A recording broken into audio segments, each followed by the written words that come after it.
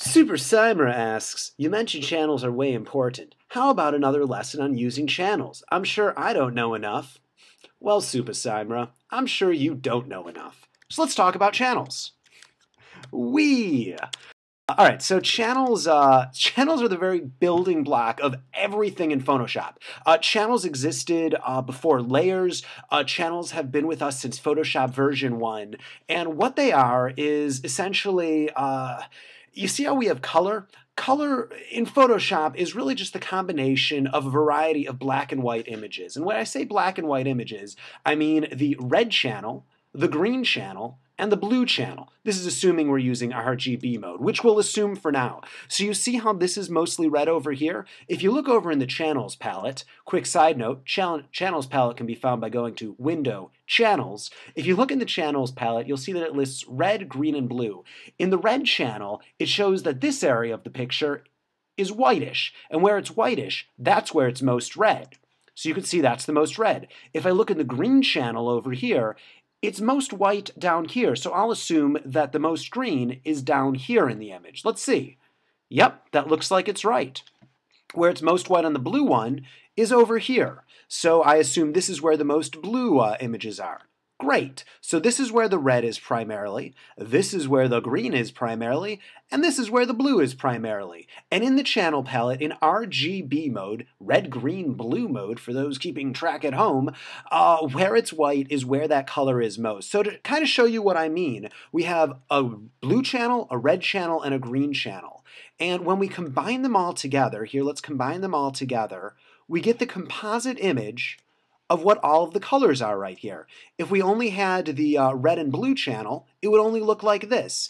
And if we only had the green and blue channel, it would look like this. And this is basically what's called additive colors, which is to say if we have all three colors in there completely, so all red, or the red channel is all white, the green channel is all white on that pixel, and the blue channel is all white on that pixel, we're going to have it be white. And if all of them are all black on a pixel, it's going to be black. That was confusing the way I said it right there. But let's just zoom in a little bit. And so this right here, I assume that's all white on all three channels.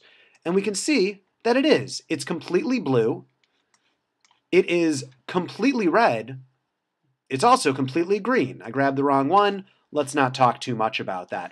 For those wondering, not that this really applies to channels, but the way that I did this is I just grabbed a black and white version of the red channel, the green channel, and the blue channel, copied it and pasted it, turned them to their color, set it on screen mode, in order to make it so it's nifty and seeable and viewable. But feel free to ignore what I just said right there if that was far too confusing. Look, it's 3D! Woo! All right, let's get back to this image right here. So there's a couple of different channels, and right now we're in RGB channel, and that's what most people use when they're doing things for the web. Another mode, if I go to image mode, is CMYK color, and that stands for, yes, conversion, that stands for cyan, magenta, yellow, and black. K is black because if they did B, that would be confusing with blue, which is in RGB mode. That's just the way it is. So if we look over here, we see that we have cyan, looks like this, magenta has like this, yellow is like this, and black is like this. So if you're looking at this and you're thinking that, oh, okay, so I get it, it's just like RGB. So this is where probably the most cyan is, and this is where the most magenta is, and this is probably where the most yellow is. Guess what? You're wrong, but that's okay, because that's why you're watching this video. CMYK actually works exactly the opposite way. So where it's black, that's where the most color is. So this is where the most cyan is. See? This is where the most magenta is. See? And this is where the most yellow is. Over here. So, yeah, as you can see right there. And then black is just kind of in order to add blackness right there. Now, what's interesting about this, let me switch back to RGB mode. I'm just going to do that by pressing undo. So I'm just going to go between these two and check out the channel palette when I do that. You'll notice that it actually doesn't change that much. So look at red, green, blue, and now look at, or just look at red. Just stick it to red. Look at red, and now look at cyan. And you'll notice they're virtually the same. Here's the reason for that. The reason that you see red as white is because it's additive colors that it thinks about the screen. The reason you see cyan as black, so this is black and this is cyan, just as this is red, just as this is red and this is white, is because this is more thinking about the printer. And the printer is going to lay the black part as a layer of cyan. Now here's the thing. Red is a complementary color with cyan, which is to say they're opposites. Green and magenta are opposites, and blue and yellow are opposites. So if we're seeing it be black where yellow is showing up, and we're seeing it be white where blue shows up, where blue shows up, that's going to be the opposite right there. I'm not sure if that completely made sense, but I'm pretty sure it did, so I'm going to keep going on. All right, so you're looking at this, and the question is, all right, this is great. I can see that it's made up of this red, green, and blue. When you combine them together, that's how we get a color image in Photoshop. Whenever we look at a color image, any color image at all, it is made of these red, green, and blue channels, each of them individually black and white. But because with those three primary colors we can create any color, we get all the colors of the rainbow with that. Why does this matter? I mean, it's cool from a theory perspective to know what's going on behind the scenes of Photoshop, but, really, why does this matter? Well, let's take a green screen photograph here. Let's do a little bit better one like that. Now, I'm going to look at the individual channels here. Red, green, blue. So you'll notice that if I go to green, green is all white, and these are all colors. So if I were to copy this channel out, paste it in right here, and let's go to layers here. You can see it pasted as its own layer. And then I'm just going to do a quick curves correction, and let's set this as white and just everything else as black. Here we go. That looks pretty good right there. I'm going to say OK, copy this, and just copy this and say create a mask for this, paste in the, paste in this right here into the mask. Let's actually invert it. Very simply, because we were able to understand how channels worked, we were able to very quickly get a selection of this on a green screen. Now that was a little bit confusing, so I actually have a video dedicated to exactly how to do that. So if you just click this box right here, this little fadey gradient thing, here I'll even type it in right here, box over here, you can actually go to a much more in-depth thing of moving channels into masks. So anyhow, that's one use of using a channel right there. So that's one great thing about channels. What's another great thing about channels? Well, I showed you RGB mode. I showed you CMYK mode. There's one other mode that you can do channels in, and that's LAB mode, and very few people know about this mode.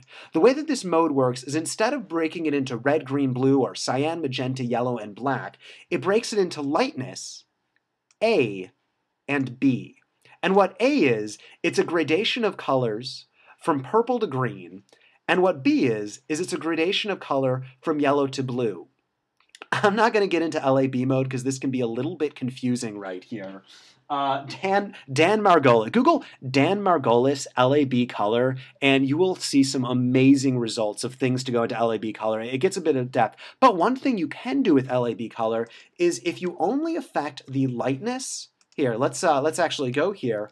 Go into curves. You can see I can affect lightness channel, A channel, or B channel. If I'm only affecting lightness, I can actually control the contrast with having absolutely no impact at all on the hue.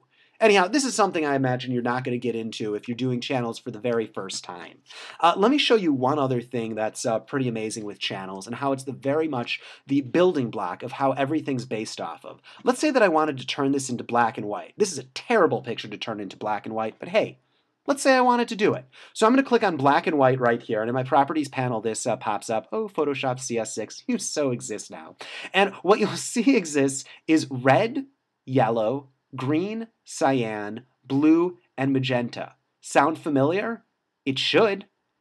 It's the three channels of red, green, blue, and the three channels of cyan, yellow, and magenta. So all we're doing is we're mixing and matching those three individually black and white images, and it's a matter of how much of each do we want to show. Is that confusing? You look confused. I'm seeing on your face you're a little bit confused. All right, so let me show you exactly what that's doing. If I were to copy the red channel, here, let's move the layers out, and paste that in. Here we go. Here we go. So you see what I needed to do in order to paste it in was to see all of the RGB colors by clicking on RGB, then press paste. Let's call that red. And then I'm going to go to the green channel and press Control Copy and then paste it. And let's call this green. And then go to the blue channel, select it all, and then paste that in. And let's call this, you guessed it, blue. Now all that I'm doing when I'm moving those sliders around is I'm basically affecting the opacity of how much green do you see, how much red do you see, and how much blue do you see. So I'm going to actually set the background as, I don't know, let's just do it a neutral gray. So let's set this to a completely 50% gray. I assure you I know how to do that. It's probably just 50-0-0. There we go. And I know that because L goes from 0 to 100, and I know how channels work, and I'm super smooth like that. No amount of knowing Photoshop is going to make you super smooth. Just going to tell you right there. That's just a fun fact. Photoshop does not help you with the ladies. That's just a sad thing about it. And really all I'm doing is I'm moving around the opacity. And that's what's happening when here, let's delete all of this right here. That's basically a simplification of what's happening when I go to black and white and I just move these sliders around. It's just basically showing how much of this shows and how much doesn't. And that's pretty cool. And okay, just to show you a little bit more, if I go to curves, so let me just go to, well, here, I'll go to curves here, how you're supposed to go to curves. If I go to curves, what am I affecting? RGB is affecting all of the channels at once, like a, you know, stupid, lazy hacksaw. But red only affects the red channel. Check that out in the channels palette down there. Blue, or green, whatever, it goes in its own order, only affects the green channel. And blue only affects the blue channel. And in that way, you're able to have much tighter control over the colors because you understand what's happening in the background. Let me say one more thing, and then we'll call it a day with this video. One good thing to understand about R, G, and B is the opposite of red is cyan, the opposite of green is magenta, and the opposite of blue is yellow. How do you remember that? RGB, CMY, and forget about K. Which means, if we're in curves and we move red up, it becomes more red. If we move red down, because, well, it becomes more red because the red channel is becoming more white. Get it? I hope so, otherwise I've done a bad job of explaining. If I move this down, it becomes more cyan. And why is that? Because the red channel is becoming darker, which means you'll see more cyan or less red. I think I've talked about this in previous places, but this is the way that it works with channels. More green, more magenta. I'm still on the red layer, excuse me, red channel. More green, more magenta. More blue, more yellow. So channels are a really, really powerful thing to know. And unless you understand channels, you can't get that fine-tuning of color correction because you're not even understanding how it's working. And keep in mind that there's 9 channels out there.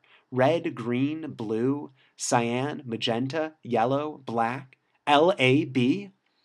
All right, that might have been 10. That was definitely 10. And it's actually using all 10 of those channels that you can get the maximum level of nice black and whites. You can get the maximum level of color adjustments. God, we're getting into Dan Margolis territory here. Anyhow, that's a not-so-brief explanation of what channels are. I hope that answers your question, Super Cymra. Am I pronouncing that right? Chimera? I am planning on doing more with colors, but this was just kind of a brief sample. Thank you. This has been Jeremy Schuback. Click subscribe if you liked it.